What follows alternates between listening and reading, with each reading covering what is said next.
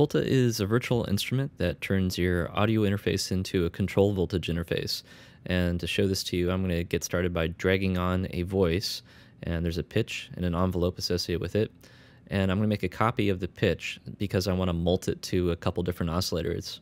Okay, so the oscillators are out of tune, out of calibration, so I'm going to turn on calibration, hit the calibrate button, and Volta will automatically calibrate your oscillators.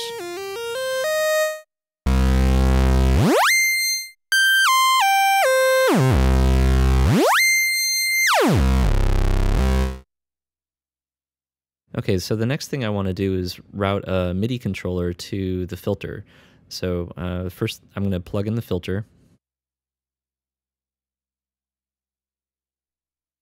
and then drag on the MIDI mod wheel.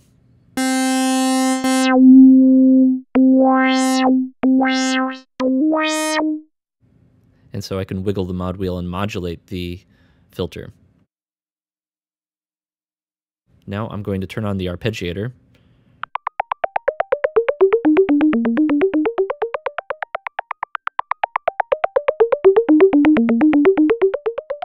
Now I'm going to turn on a delay, which is synced to my project along with everything else.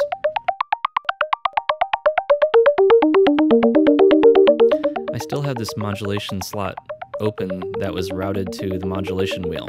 So I'm going to replace that with an LFO, and the LFO will modulate the filter.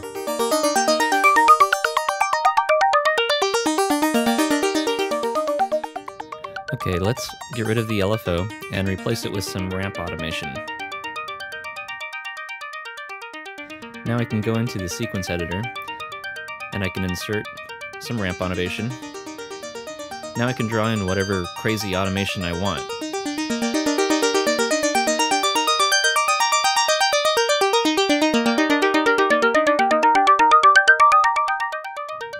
You'll notice that the response is very smooth from point to point.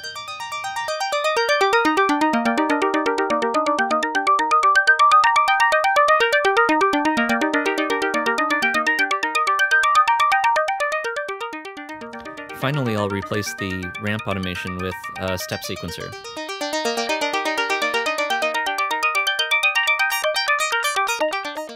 Now there's 24 slots in an instance of Volta, so you can, if you want, fill it up with 24 step sequencers. Or you could fill it up with a whole bunch of clock outputs, each running at different PPQs to drive different types of hardware. And you can have as many instances of Volta active as your hardware allows.